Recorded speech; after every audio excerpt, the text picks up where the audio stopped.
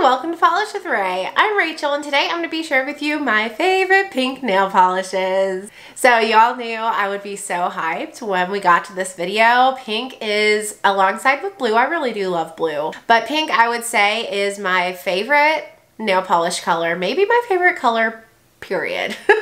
I don't wear a lot of like pink clothes, but when I have pink polish on, I just feel like all is right in the world. I am exactly who I was always born to be. Pink is just, it is comfortable for me. It feels good. So I've been like really having a hard time narrowing it down to 10 favorite pink polishes. Initially I was gonna do a top 20 and then there were some polishes in that video that I was like, well, I feel so strongly about these. It doesn't really feel fair to put my 20th favorite polish and my first very favorite pink polish, which I don't know if that's really a thing, but you know, in the same video. Plus I like to be consistent, you know, I love consistency, so I narrowed it down to 10. However, I will say, if I wanted to do honorable mentions, I very easily could have done at least 5 or 6. That would have been kind of interchangeable with the ones that I'm sharing with you today. So we're going to be taking a look at up-close bottle shots of my top 10, as well as swatch photos, and I'm going to be giving you my thoughts on them and why I love them so much. I also think I might be doing later down the road, because there were a good amount that were borderline magenta. I was like, well, why don't we do a favorite magenta video? Is that too specific? No, I love magenta. So if you're surprised that there are any kind of magenta bases that aren't in this video, that's because they're coming later. So we'll start with mainstreams first. My first favorite pink is Zoya Jordan. Jordan has like a bubblegum pink cream base. Okay, I don't know what it is about this polish, but I just cannot get enough of it. I have other pastel pinks that have like a little bit of a cooler lean to them that I also really enjoy, maybe more than this one. But when I think what is my favorite pink cream, I always think of Zoya Jordan. It's got a really great formula. I do have the Z-Wide brush in here, but it is a 2 to 3 coater depending on your nail length and your application. And it just is the perfect, to me, springtime pink. It's light, it's beautiful and soft. I adore Zoya Jordan. I think it's also really, really pretty in the summertime. When you've got like a little bit of a tan going, it pops against your skin tone beautifully. My next favorite mainstream pink is from China Glaze, and it is Sugar Junkie. Sugar Junkie maybe should have been in the magenta video, but I'm putting it in this one because to me it does lean a little bit more pink, but it is a purple leaning pink and it is a neon. It's super, super bright. Okay, so Sugar Junkie is fabulous. It came out a few years ago in China Glaze's spring collection.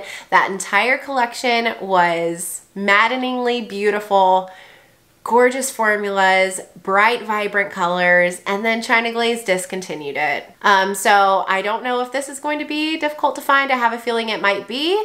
If you don't have this one, Cirque Colors Plastic is comparable. It's pretty close, but this is just a whole lot less expensive, and it has a great formula. This one was almost a 1 coater when I had shorter nails. At my current nail length, I definitely need 2, but I think pretty much everyone would be good in 2. It's so vibrant, so bright, and really fun.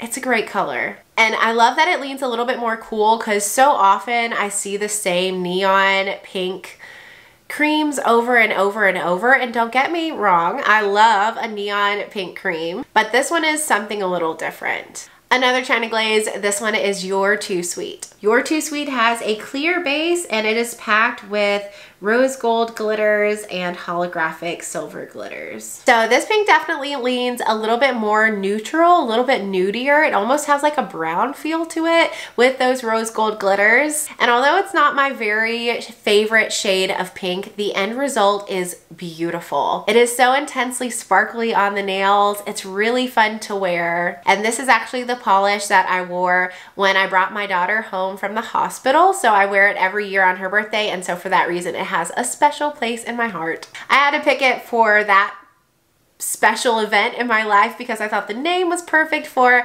a baby girl, and her birthday is around New Year's, so it's perfect for New Year's as well with all of that holographic. Next we have a few boutique polishes. From Cirque Colors, we have Jet Setter. Jet Setter is a purple leaning pink base with a gorgeous glowing blue shimmer that's super fine and some scattered holographic particles. So this was one of my first favorite polishes in my collection. It has a pretty significant fill line despite these Cirque bottles being pretty tiny, but that's because this color is just, oh, it just makes me happy. Like, it feels so good on my nails. It's very flattering. It's soft while still being very bright, if that makes sense. The shimmer glows in that base. It's vibrant and just, oh my goodness. This polish just makes me feel so good. I will say my taste in pinks have changed. Like, most of my favorite pinks now versus when I was first getting into indie polish, boutique polish.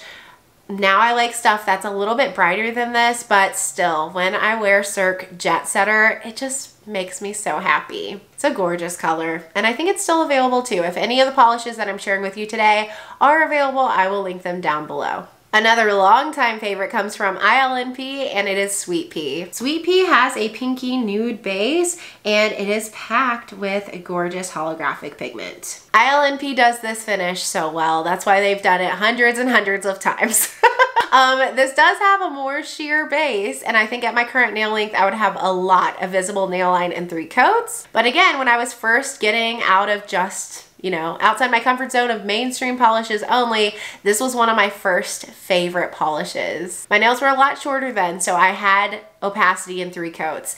Now I would need a blurring base coat for that opacity, but even still, it's so soft and gorgeous. Like, I see this and I think of like point shoes and just fancy parties. It's another one. I have a pretty deep fill line. My bottle is half gone. And I'm happy that this one is still around, although it's not one that I reach for quite as much now as I used to.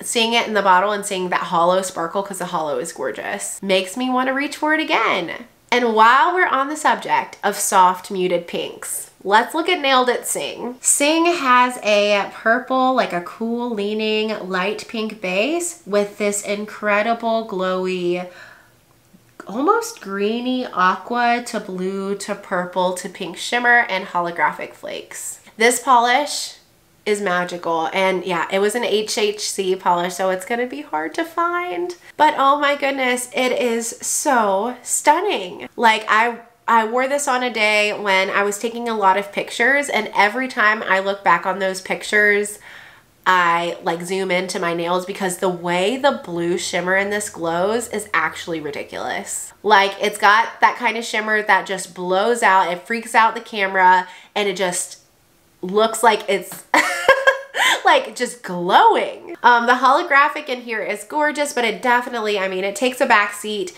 to that blue shimmer and just adds a subtle sparkle. And I think what gets me with this one is the contrast between that softer pink base and then the punchiness of that blue shimmer. It's so contrasting. It's so interesting. I adore Nailed It Sing. The next one you've heard me talk about pretty recently if you saw my big comparison where I showed all my polishes that were bright pink with the blue shimmer. It is Emily Damali's Dear Diary. Dear Diary has a neon pink base, but it's more of like a saturated, deeper, hot pink shade of pink. And then it's got these like glass flake shimmers that shift blue to purple to pink. So re-swatching it for that big comparison video just reignited the fire in my heart for this gorgeous polish. It's just so like creamy. Like, it was fully opaque, no problem for me in 2 coats. It is on the thicker side, but I just love how well it builds up while still having a beautiful glow on the shimmer. Like, it really sparkles, especially in sunlight. And the base color of this is like my favorite kind of pink. Even though I feel like a good amount of the pinks I'm sharing with you are on the more muted side, in summer, every summer, look forward to wearing these kinds of obnoxiously bright and like eye-searing beautiful pinks. And this one is that.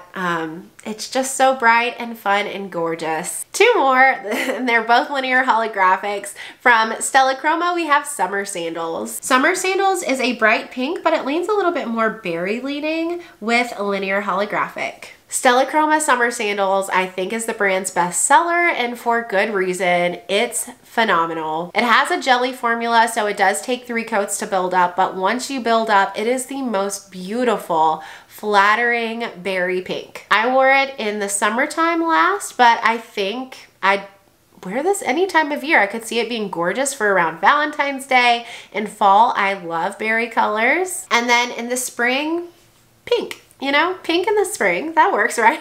I think I'm just trying to find an excuse to wear this polish all the time, but truly, it is so gorgeous. The holographic in the sun especially is just blinding, and there's something so soft and effortless, but just beautiful about this color. And the final shade in my top 10 pinks video is Glisten and Glow's Raspberry Margarita, and this one is the 2.0 version. Raspberry Margarita has a super bright, fun, like, I think about as bright as a linear hollow polish can be, because that linear hollow pigment really does gray out the base a little bit. But a super fun, bright, pink base with linear holographic pigment. Okay, so I was drawn in by the name. Love anything raspberry. Love margaritas.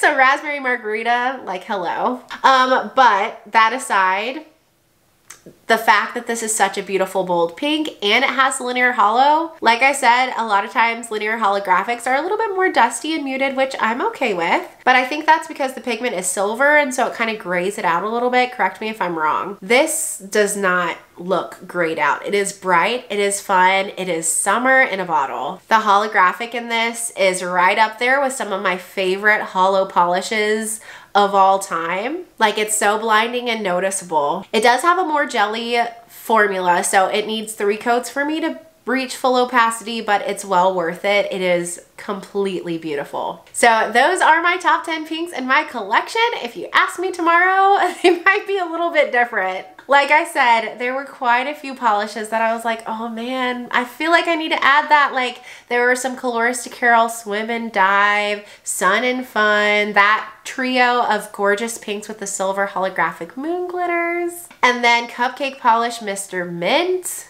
and quite a few others that I really felt like I should include in this video. But if I had to narrow it down to 10, I'm happy with my choices. Let me know down in the comments what your favorite pinks are and what color in this color series are you most looking forward to. Give this video a thumbs up if you enjoyed it. Don't forget to subscribe, and I'll see you next time.